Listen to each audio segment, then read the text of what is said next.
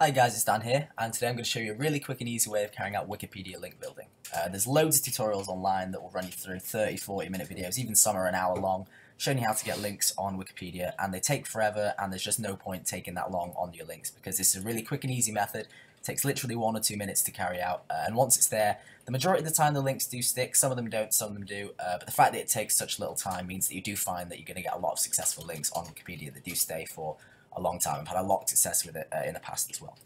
So you should head down to Wikipedia first and create an account. So this doesn't have to be a branded account or your actual name, it could be anything. So for this example, I'm going to put John Smith with a load of numbers on there. Throw in a password, so anything random, I'll make it wrong. And then just confirm your password, and then leave the email section blank because you don't need that. And then all you have to do then is fill out this little captcha at the bottom. So that's built, there we go. Once that's done, you just hit create your account, and then that's literally it. So you've created your account there, and the next thing you need to do once it's loaded, it's currently taking a bit of time. There we go, right, so it's loaded now.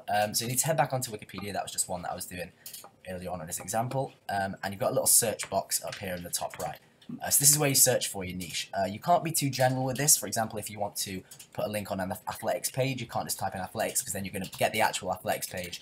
And the likelihood is that that's been edited really recently, and the link's just going to take away straight away. So you need to be a bit more specific with what you're looking for. So if you do have an athletics website, for example, you just type in athletics tournament, for example. So as you can see, there's going to be a lot of different athletics tournament pages on here for all the athletics tournaments that have happened in the past. So you just need to search that, and you should return a list like this one here. Here we go. So as you can see, here's a bunch of Wikipedia pages that are actually promoting athletics championships and tournaments and that kind of thing. You scroll down to the bottom and you can select 500 here, and that'll give a massive list of them instead of just a small list, so you can go through. And the key with this really is trying to find a page that hasn't been edited for a long time. So as you can see, this here has been edited, what, 3 or 4 months ago? So quite recently, which means there's a likelihood that the page is quite well monitored and people are actually going on there a lot to check the links that are being actually entered onto the page. But if you scroll down, you find one. I tend to look for them that are about 1.5 years, 2 years old. Tends to be a good time. So there you go, July 2014 should be okay. It's about 1.5 years old.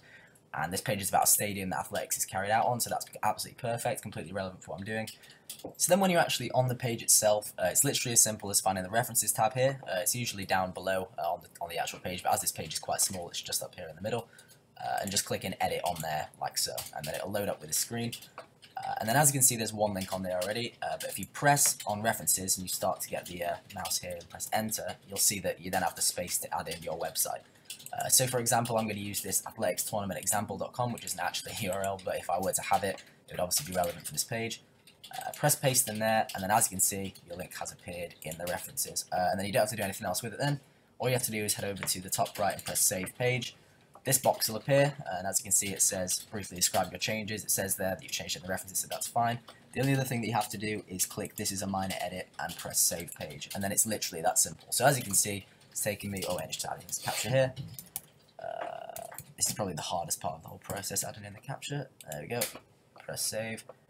And as you can see, the link has then appeared on the site. It is a no followed link, so it's not going to add too much power, but what it does do is add a lot of trust. As obviously Wikipedia is a very trustworthy site, and if you've got Wikipedia links in your link profile, obviously not too many because you don't want it to be over optimized, but if you have some Wikipedia links in your profile, in your link profile, it's obviously very powerful in terms of adding trust to your website. Not so much power, but trust nonetheless. So it's literally that simple, guys.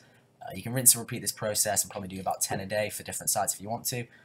But I do advise that you don't do more than 1 per account, as obviously there's no point, because if one were to get taken down for whatever reason, then there's more of a likelihood of them all getting taken down if they're all under one name. So I'd probably tend to stick to doing 1 account per link, and then obviously making a new account. So if I were to do another one straight after this, for example, I just log out and create a new account for myself and go from there. That's about it, guys. So thank you very much for watching, and I'll see you later. Like I said, something